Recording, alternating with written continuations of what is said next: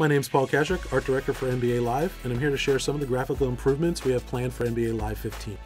The scanning of the heads was the beginning of the process for us. We couldn't stop with just the players. We put that same level of detail into the uniforms, into the gear, the equipment, the shoes, getting better detail out of the edges and the stanchions, the basket, the net, and things like the LED ribbon boards or even the shot clock, for example. We completely overhauled our lighting system. Came up with a better technique to represent the actual lights in the ceilings, for example. A much more accurate representation of what those lights would look like when they would flare out in a camera.